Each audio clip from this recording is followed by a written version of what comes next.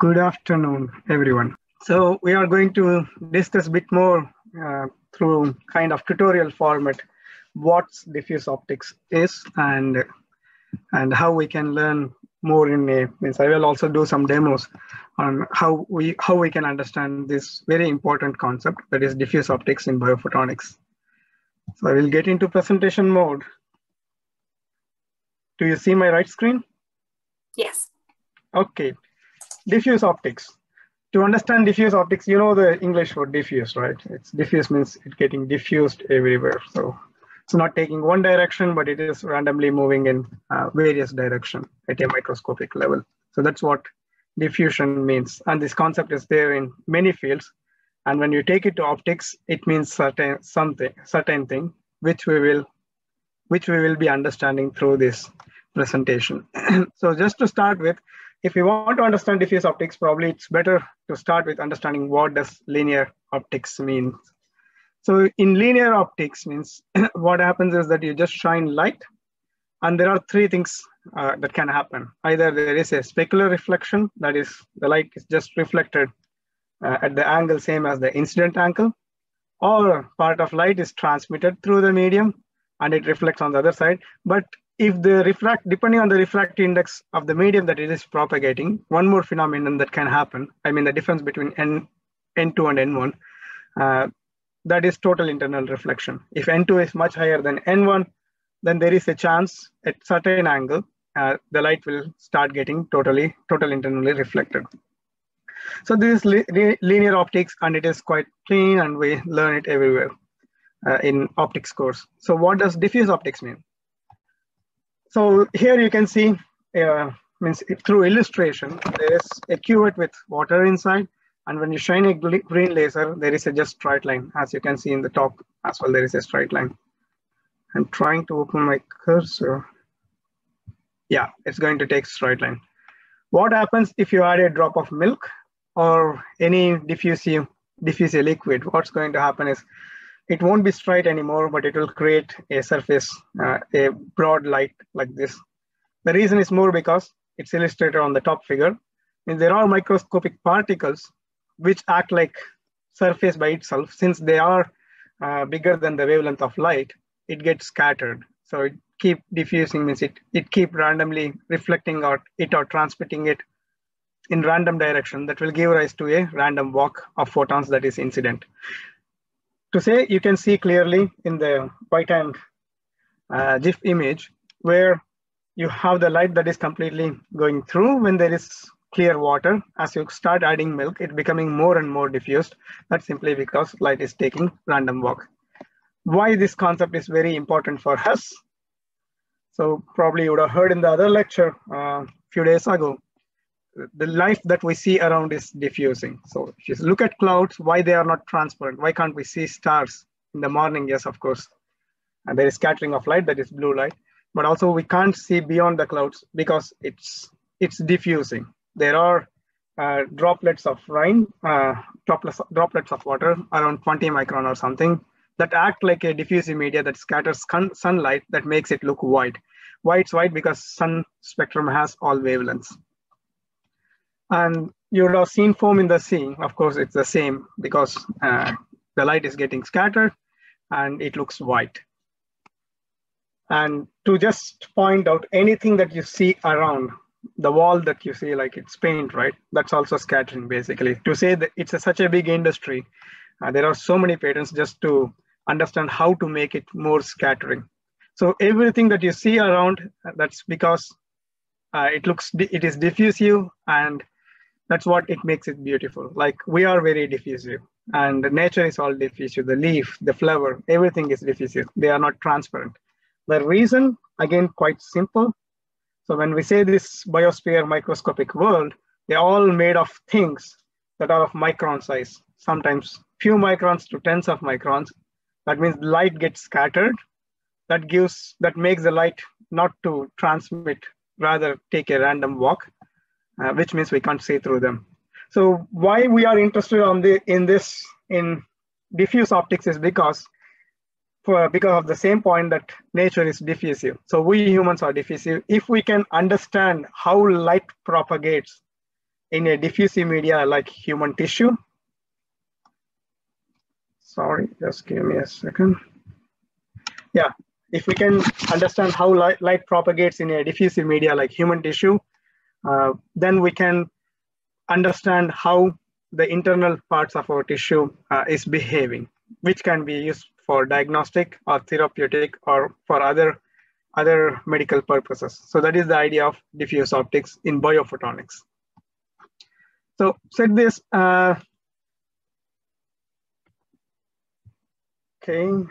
I want to go to next slide. Yes. So said this, now you understand why we need to do diffuse optics, right? The diffuse optics is the core for us to understand human better. I mean, the light propagation in human tissue better, so that we can develop better devices based on light for human healthcare purposes. So just to mention what happens in a diffusive media. So you have, or in a human tissue, which is also diffusing, you incident the light, then you have a specular reflection, of course, but there can be scattering, that is diffuse reflectance. So that is a diffusion process, which we just saw before. So that's the scattering part. Or we can encounter something called absorption. Absorption, we all know, means it's nothing but attenuation of light, but we will see a bit more detailed in next slides. Then what else can happen? There can be light that is absorbed that re-emits as fluorescence or phosphorescence.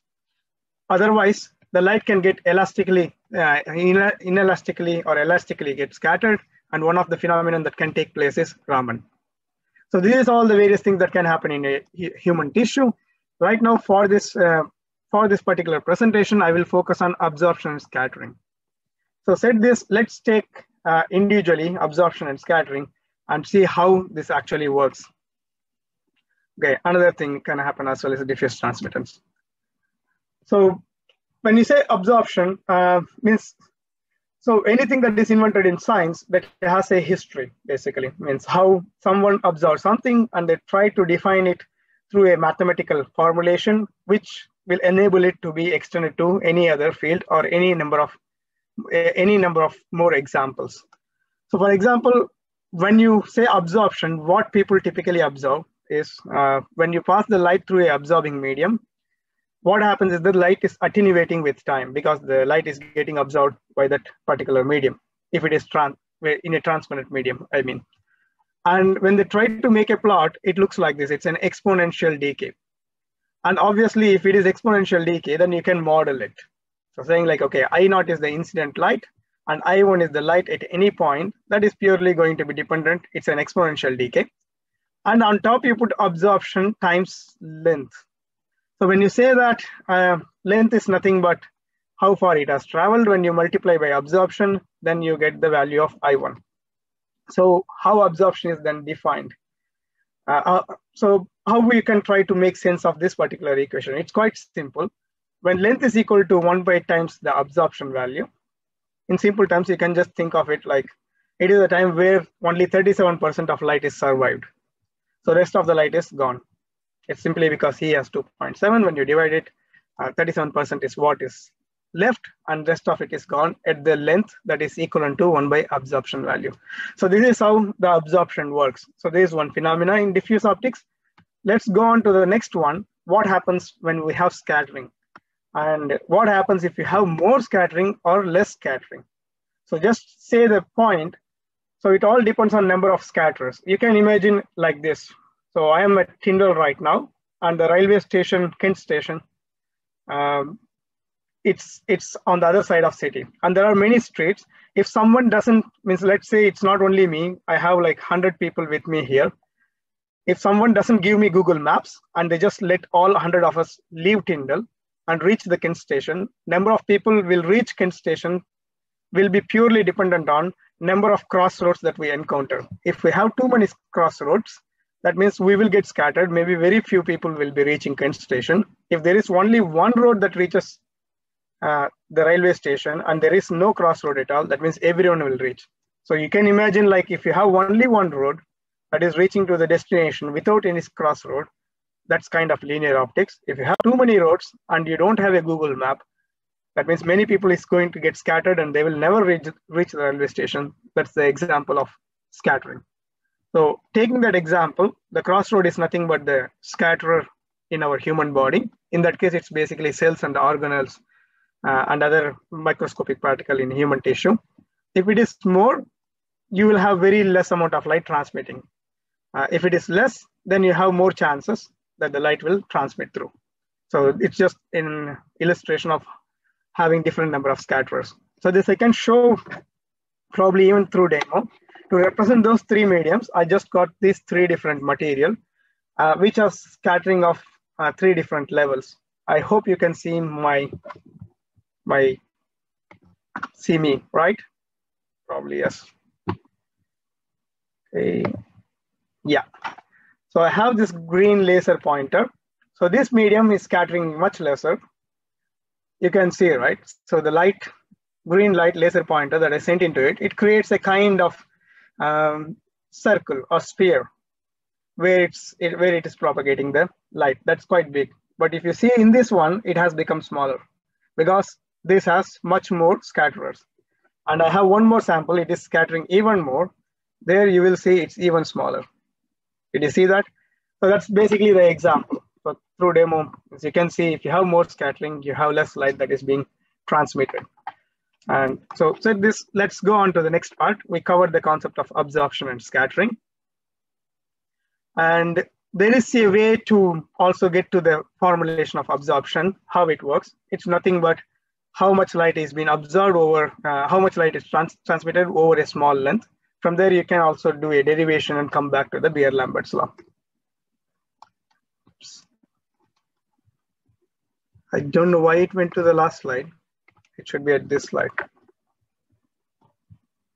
We covered the concept of scattering. Then we go how you can explore this concept. I showed it through the phantoms that I have in my hand. But if you see in Biophotonics box that you all received, there is also recipes and LEDs that you can play around. What you can do is, again, you can make these phantoms by adding different amount of milk or the scatterer and try to see what happens when you add more scatterer. Basically, it's going to scatter too much light and it's not going to pass through. This is what happens. And each human is different. Sometimes light can pass through completely. Sometimes it passes less.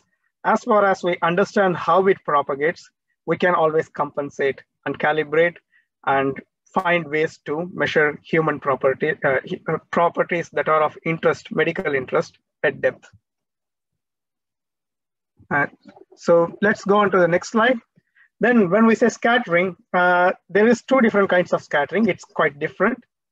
You all would have read already about Rayleigh scattering. Why sky looks blue? The reason is simply because the Rayleigh scattering changes as lambda to the power 4.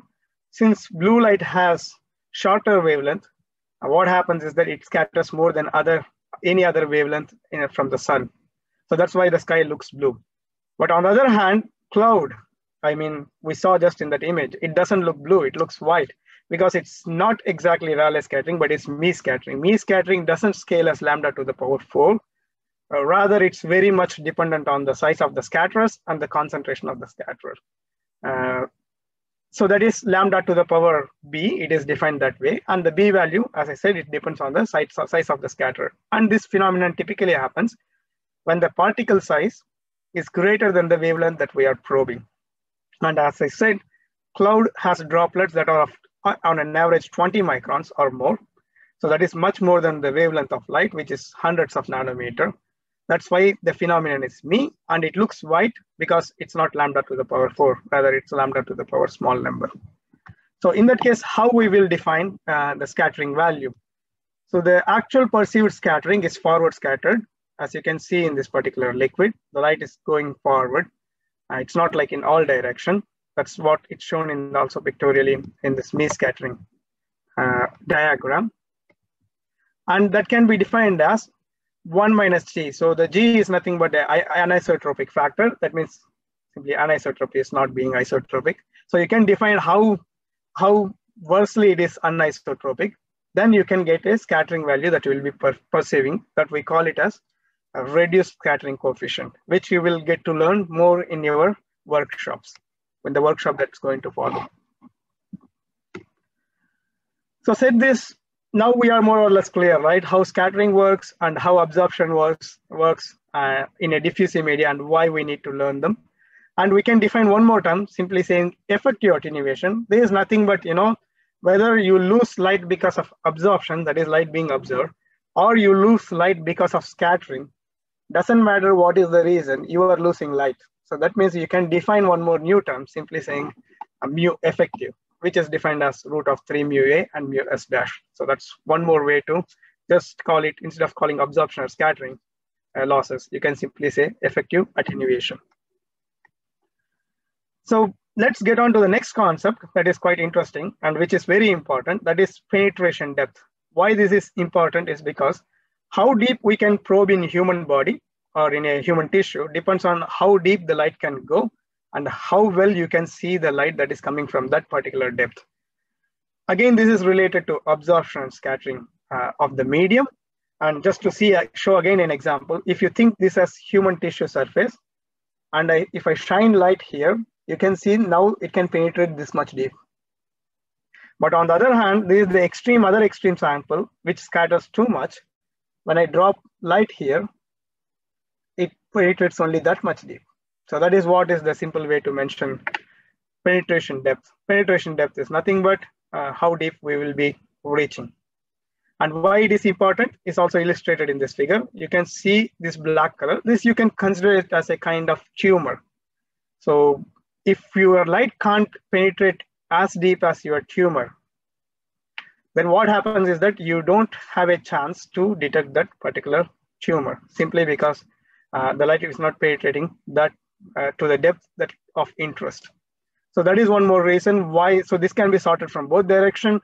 Either you have, so we can't change the tissue, right? Its scattering is fixed. Either you have more light or you have much sensitive detector, which can detect light coming from the very, very deeper parts of the tissue. Again, this particular thing you can explore by using your biophotonics kit. So in my case, I have a very homogeneous phantom in my hand. You can create something like that by using the phantom kit. And I can see the light is creating a good sphere, right? What will happen if you put an inclusion in between? It's not going to be spherical anymore. It's going to have a kind of a region where there is no light because there is the inclusion. You can consider this inclusion as kind of a tumor. So in the past, they used to do early part of 19th century and so on. They just use light by shining it behind the tissue to look at the tumors. If not here, especially for breast cancer, it's more easier by doing a light-based palpability test. It's not only that, so what I show is like more qualitative, it's not quantifying, but you can quantify further if you use this kind of app where you can use your mobile phone's existing sensor to send the light through the phantoms that you will create by using simple torchlight or mobile phone light or the LEDs that you will be creating. And you can use the app to measure how much light you are getting back.